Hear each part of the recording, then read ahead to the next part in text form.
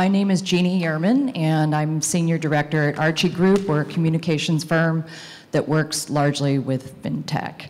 And today, we have a session here, a fireside chat, Rise of B2B, BNPL, Bank Loan Substitution, Evolution, or Revolution. To discuss, we have Yaakov Martin, he's with Jiffy, and Christine Roberts of Citizens, and they will hash it out. I'll take it away. Thank you. Christine, it's good Hi. to be here. Nice to see you. Nice to see you too. It truly is a pleasure. I know that's often said, but this time I think we both mean it. Yes, very much so. I think we'd do a service to our audience here if we started off by defining some of the terms. There are many terms that are used to describe different types of functions of finance at point of sale. Buy now, pay later, of course, being the buzzword for a bunch of years. Traditionally, point of sale financing, embedded finance or lending. What's your take on those terms? So I think, first of all, right, I think all lending is buy now, pay later. So let's start with that, right? But a great moniker for an area that's really paying for. And I want to make sure we make that distinction because the new traditional paying for is it's 4 payments over 6 weeks, right? And consumers have truly adapted to that idea. So point of sale financing, paying over time, embedded financing are very, very different things. Also different because they include underwriting, right? Which traditionally buy now, pay later does not. So I just want to make sure that we're all using the same language. Absolutely, and I think we'll try to cover the full gamut of these different types of options, but we'll definitely focus on underwritten loans. And we're here to speak really about B2B finance or B2B buy now, pay later when and where relevant. And in order to create that distinction, I sometimes like to use the who, how, and where, meaning the differences between the B2B side of things and the B2C side of things is really who are we catering to, where are we catering to them, and how are we catering to them. So the who is pretty easy. Right? We speak about the difference between consumers, individual consumers, and the small businesses primarily. I mean, that's the topic of our discussion here today. But we've spoken about this in the past, that there's a certain convergence, right? Yep. Small business owners are consumers themselves, and they have learned to expect certain accessibility, certain products being offered. So think about it, right? There are 33 million small businesses in the country. And they are currently served by, by traditional banks, right? There are some online financing for small businesses, but the reality is it's more traditional. You go into a branch, right? You open an account. Truth be told, they're consumers as well. And I think the expectation for small business owners is changing. They're going out, receiving point of sale financing or buy now, pay later financing for themselves, pay over time. And the conversation is really starting to change about knowing that the data is available for small businesses and or for sole proprietors in the same way it's available for consumers. Why shouldn't they be served in that way? And the industry is starting to recognize that. And I think small businesses have always kind of been the side thought of lending. Not that we haven't loved small businesses in banking. They're fabulous. They're wonderful customers. We love them. But I don't think banks have traditionally invested in building out the capabilities for better small business lending. And today I have a great partnership with Sarah Lindstrom, who runs our small business bank, where we're coming together with companies like yourself to say, how do we evolutionize that, right? I don't think there's any revolution in lending that's truly going to happen, but how do we start meeting the expectation of the small business owner through the same type of technological and data advancements that they are receiving as a consumer? So, but being able to build into the systems, right? So, I mean, tell me your experience and how do you attach to the systems to be able to lend to them? Yeah, and that's really the question of where. Where does the offering meet the small business? So as you mentioned before, for decades and decades, of course, small businesses who needed finance would approach their bank. And in that case, you're bringing the business to the bank. And I think what we're speaking about today with embedding this type of access is bringing the bank to the customer. Correct. And where you meet the customer can really be interesting in B2B because it's not a binary type of situation. It's not okay, it may be online or in store. It becomes much, much more sophisticated than that. I mean, small businesses could be placing orders on ordering systems, procurement systems, and other places. And the ability to really make those type of financial offerings accessible when and where it matters most is what we really try to do. Now, as you mentioned to me in the past, it's not always so simple. You're sometimes working on archaic systems, and you have to build a layer either in it, on top of it, alongside, and make that finance accessible, and obviously then close the transaction out. Yep.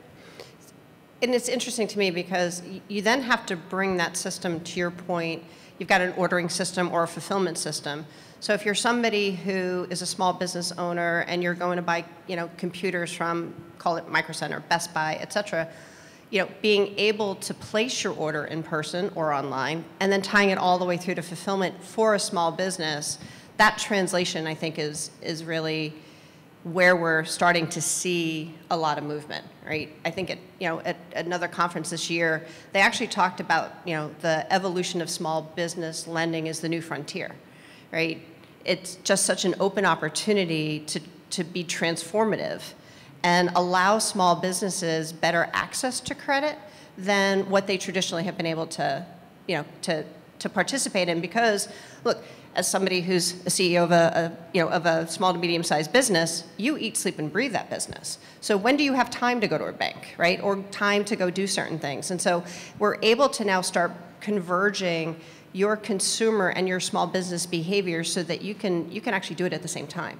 And I think that's important to be able to support small businesses in the country, to help them to grow and to help them to have access to credit. Yeah, absolutely. The need for customization also for small businesses, meaning you have to make sure that the offer is relevant to the type of businesses that you're serving, to the type of transactions that you're serving. It's not a one-size-fits-all. I do view, obviously, B2C as an important tool, but it is a whole lot more standardized.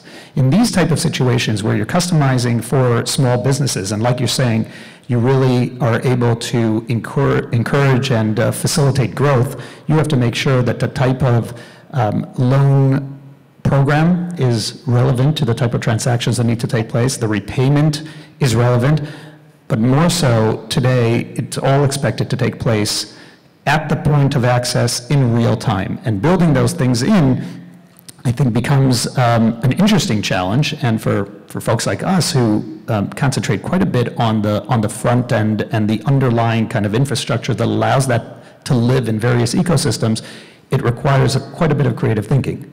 It does, but let's also be clear that traditional lending is not going to go away, right? There may now be, in the same way with consumers, we went from credit cards and home mortgages, et cetera. We're adding additional products to fill in the gap of credit usage.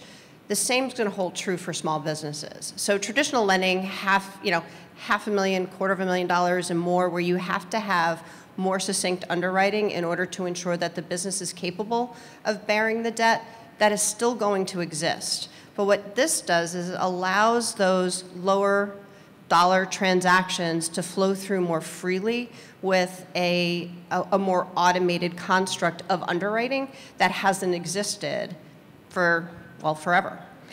That's the third, the how, right? How the underwriting here is taking place. With B2C, I think we definitely felt this type of pendulum movement, right? There was incredible growth, which is obviously welcomed. It's wonderful to have financial offerings served up at the point of sale, online, in store, and so on. But we really saw a swing there where a lot of this activity was taking place, not always necessarily with the right type of safeguards and the underwriting that is required. And then obviously, as soon as the markets shifted, then some of those practices had to be tightened up, and all of a sudden underwriting, or at least reporting and so on and so forth, was really required. What's interesting about the small business lending is it's been there, obviously, like I said, for decades, and that type of underwriting is true underwriting. It's not a one-size-fits-all. It's not only based on FICO. It actually has to take the real-time data of the business and its performance, take it all into account, and then finally make a decision. So this how do you underwrite the small business, how do you underwrite it in real time, becomes also a much, much more creative process and can be a whole lot more specific and customized, like I said, to the offering that is at play. Very true. I guess one thing, though, I think is interesting from a conversation standpoint, is there truly a home for buy now, pay later in small business? That's a good question. We have seen a bit of demand for it, but I think, again, to your point, and we were discussing this a little bit earlier, that the buy now, pay later, as long as we, again, define it as the pay in 3, pay in 4, is often for much smaller ticket items, for example, as opposed to the average value of a transaction that is normally required by a small business. And therefore, the demand is usually for some more sophisticated type of financial programs. Nevertheless, you did make a point, maybe you'll share a little bit about this, about possibly how net terms and buy now, pay later, or pay in 3, pay in 4 can have an interesting play between them. Yeah, I guess more from a curiosity standpoint on my side, right? Does buy now, pay later, again, because you're a small business owner, is actively using, obviously, consumer financing, does that sort of become the next trend instead of net terms, right? So today they have a net 30, net 60, net 90. Why not a buy now, pay in 4 structure, very similar to what they're used to on their smaller ticket items as a consumer? So again, those are typically not underwritten. So I don't know. I think it's going to be interesting to see whether or not that starts to become a request or requirement from small businesses for institutions to be able to offer something like that. This is probably a good opportunity to say that we're happy for this to be interactive. So if anybody would like questions. to, exactly, or comments about whether or not that is a requirement, I'll make one comment. As you know, we operate today in about 11 or 12 countries, and obviously there are different behaviors that have been entrenched in different markets for quite a while. So, for example, if you go out to Germany, Germany has basically had net terms built into any type of transaction that is made by a small business. If a small business goes and shops at an IKEA, usually by definition, they have some kind of invoice to pay or terms. In those type of markets, we are seeing more of a demand for convert that net 30 into a pay by 3 or pay by 4. However, in markets where the net terms is not necessarily the standard, we're not getting as much of demand. Interesting. It'd be interesting because we're typically, call it 5 to 7 years behind, right, financial trends in Europe. So it would be really interesting to see whether or not that starts to become a way for small businesses to better manage their cash flow, right, and their ability to pay on on smaller ticket items. So it's funny. I always find that there's this inferior complex. The Europeans think that they're 5 to 7 years behind the U.S. And whenever we speak to our partners here, they feel that they're 5 to 7 years behind Europe. Yeah. So we'll have to prove out. Exactly. I do think that there's actually quite a bit of a difference between B2C and B2B. B2C here in the U.S., at least over the last few years, seemed to advance quite quickly and lag behind in Europe. And with businesses, it's the opposite. Oh, interesting. At least that's my take. No, we've definitely seen differences in movement. And look, I think the pandemic changed how we all do business, right? And it accelerated the digital movement for consumers substantially. It's also starting, the small business owner stood up and said, hey, wait, what about us too? And so there's many of us who are converging around how do we solve for this, right? It's such an incredible opportunity. I mean, if you think about how many, again, 33 million small businesses, the amount of goods that are moved through small businesses, how do we support that? And how do we change the dynamic of traditional lending for them for better operating leverage? 100%. I think this also takes us to a point that we're both quite passionate about, and that is almost kind of the mission statement or the ethics behind B2B lending. And one of the things that excites us is the ability to empower small businesses. Yep. It is one thing to finance consumer transactions. It's another thing to finance, the purchase of your 10th pair of Air Jordans and a pay in 3 or pay in 4, which I think Not a fan of that. doesn't necessarily get us up in the morning and all rah-rah, with regard to that mission. But when it comes to small businesses, that often is the difference between the small business staying at a certain level and really growing and thriving, employing other people, putting food on the table for their own families. I think that's something that we're willing to work quite hard to make accessible. Very much so, and I think it's interesting, and the last 2 days that I've spent, here at the conference walking around, which is very different if I go back 5 years from going to a conference like this, how many more vendors and potential partners are operating in the small business space from a risk perspective, a data perspective, analytical. I think it's starting to converge even within the fintech world around how do we aggregate to be able to support. And it really is, I think it's a driving passion for a lot of people to say, hey, there's so much here for us to change that we've got to be able to do it. We solve for it so easy on the consumer side. Now many more great minds, I think, are coming together to figure out how we solve it for small businesses. Yeah. And that makes me quite happy, because it really is the move from the focus on consumerism to growth, to Yes. really enabling these businesses to grow and to thrive. And one of the things that we've also seen where the how ties into the where, we've seen interesting cases where, depending on where you embed the access to B2B lending, you're able to actually pull additional data that can allow for proper underwriting.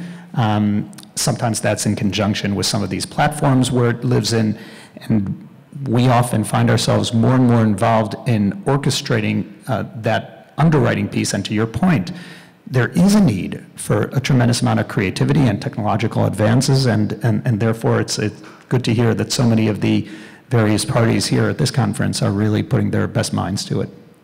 Definitely. So, all right, we've got about 3 minutes left. I was wondering if I can't see anybody out there, by the way, if there was any questions or thoughts or something that folks wanted to hear or talk about. Yes.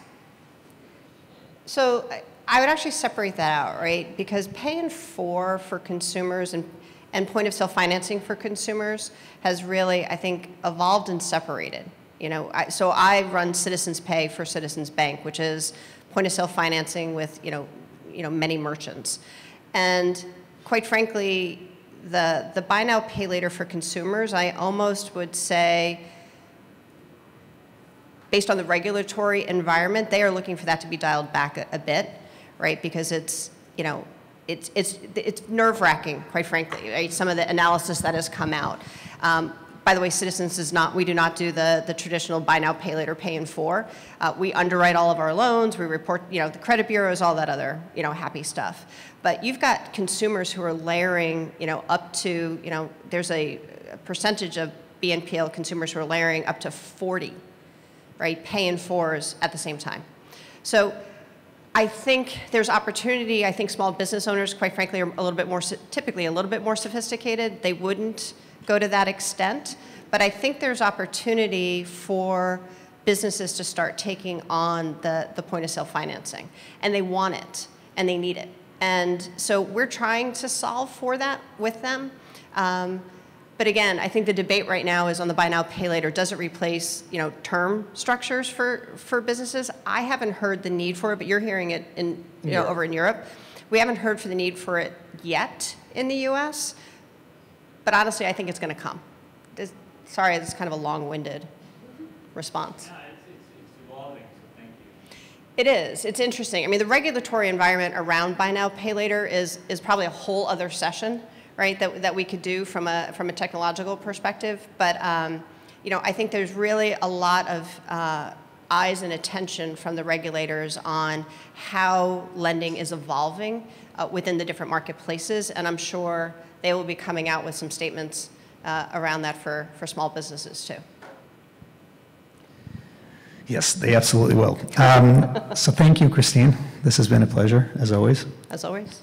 Thank you. Yes, and our thanks to Yakov Martin of Jiffity and Christine Roberts of Citizens. Thanks so much. It's been a great conversation.